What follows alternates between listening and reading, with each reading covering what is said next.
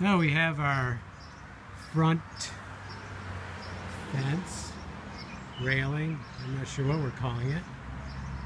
Metal railing up. So we painted, or primed and painted the feet, and then we drilled and screwed them in. And then we also, on the back side of all three of them, we put one screw, and on the front side of this one we put a screw to hold everything in place. We also primed and painted our top railing and got a little design element. Got a little touch-up paint to do there when we put it in.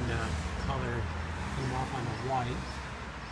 We drilled holes up underneath. So there's about, let's see, 1, 2, 3, 6 holding the wood and the metal together here. And then the wood is being held down by 2 screws up here. So that should stay good.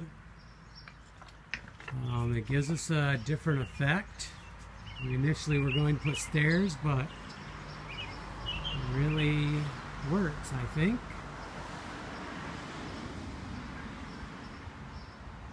And if you, let me see if I can go get to the front. So here we are in the sidewalk area. And we're coming around, so this is our gate area, which it's not really a gate, it's more of a fence. But it stops that tripper area, and we really don't want people going up there anyways at this point. And there you can see it from a distance. So I think we're happy with it. It's safer. And